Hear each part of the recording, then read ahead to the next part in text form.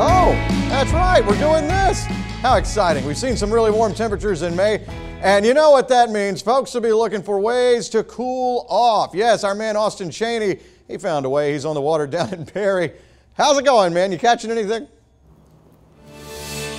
Well, you know, we're out here trying to catch something, but to be honest with you, I've been battling the wind a little bit, just trying to stay in place out here. So we'll see if we can catch something. But yeah, we're down here on the Flat Creek fishing area here in Perry. It's a 108-acre large lake. Pretty good for paddling, but check out, if you look at the other bank here, there's plenty of stuff that you can fish along. A lot of trees hanging around the shoreline that you may find some fish hanging out underneath.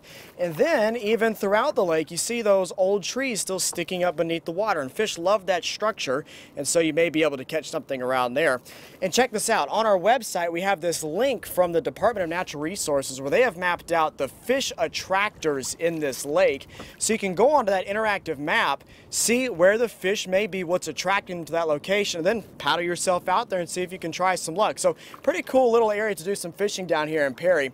But let me tell you about this forecast. It's going to be hot, and I know, Ben, you're going to talk more about this here in just a few minutes. This evening, temperatures aren't too bad in the 80s, but tomorrow we're going to be in the upper 80s, near 90 degrees. Then we're talking about the low and mid 90s for Sunday, so it may be better if you get out there in the morning or late in the evening to try to do some fishing. But I'll tell you what, it's beautiful out here. Some folks have been catching some fish since we've been here, and hopefully I can too.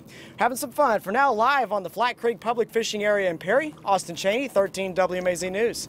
All right, appreciate it, Austin. Fish attractors, that's interesting.